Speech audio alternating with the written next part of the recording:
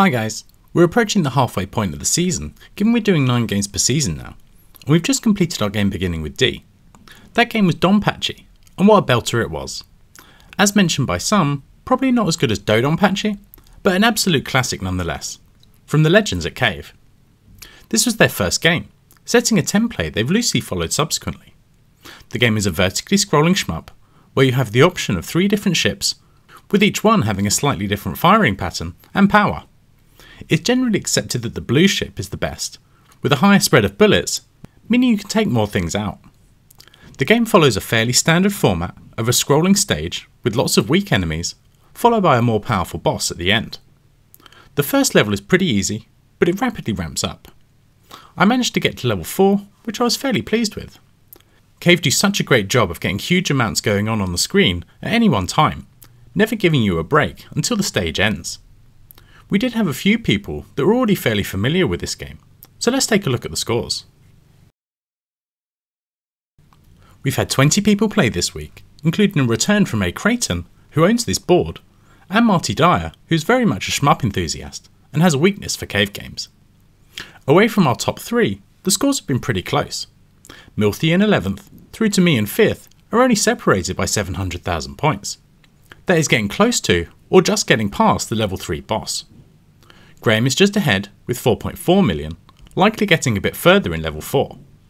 Our top 3 though, all separated themselves from the pack, and it's the usual suspects. Juff is in 3rd with 6.3 million, which is a great score. Once again, Pearl has set an excellent score, but probably away from his best. He finishes in 2nd. But taking his first victory in the competition is my pal from Instagram, A. Creighton. As I said, he owns this PCB and is the only person to score over 10 million, so very well done there. Here is the score distribution, and we can see that there is a gradual increase in scores, but then very much a plateau, with many people getting stuck around the 3 to 3.5 million mark. Beyond that, we have 2 bins of 2, Graham and Juff in 3rd and 4th, and then our top 2 in the same bin too, so not much separating them there. And now the difficulty curve. Here we can see after an initial increase, there are a few big plateaus, with people getting stuck at different points.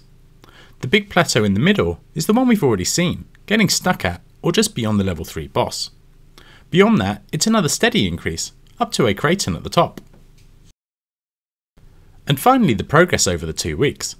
Juff was the first to post a decent score at around 4 million, before increasing, and then Pearl moving things on again.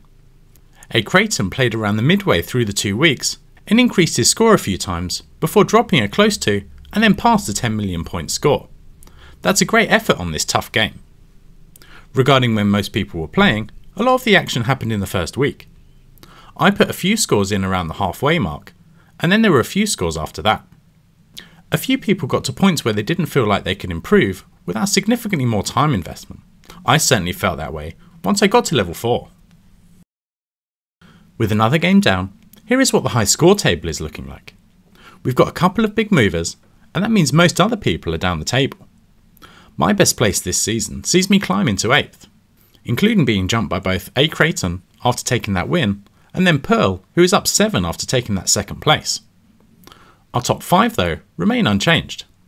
Blue Yak has closed the gap slightly to Mark, but both of those guys are a chunk behind Bob, who is then dropping away from our leaders. Just like last season, it's Graham and Big Juffer battling out at the top. There is now just 8 points between these two guys as we approach the halfway mark of the season. So let's see what the next game is. So with Donpachi wrapped up, we're now on to the letter E. I'd say there is the weakest lineup of options for this letter, but there are definitely some good games here too. I've had 15 games sent to me, and there were definitely some clear favourites. Elevator Action got 5 votes, and its sequel Elevator Action Returns got a vote too. The other popular game was Espgaluda, which has 3 votes, and this was the selection for our winner A. Creighton, giving it a total of 5 slots too. So let's set things going and see what we get. Okay, slowing down. Ooh, Espgaluda. Oh yeah, there we go. So, I mean, this is what happens when you win the game. You get the slot trebled.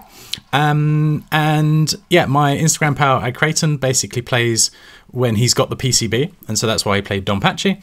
And so we've got back-to-back cave games, which certainly personally I'm not complaining about. But we've got Espgaluda, which is a absolutely great game. So yeah, I'll go make a video and tell you guys a bit about it, and see you in a sec. So this week's game is Espgaluda, which makes it back-to-back shmups from Cave.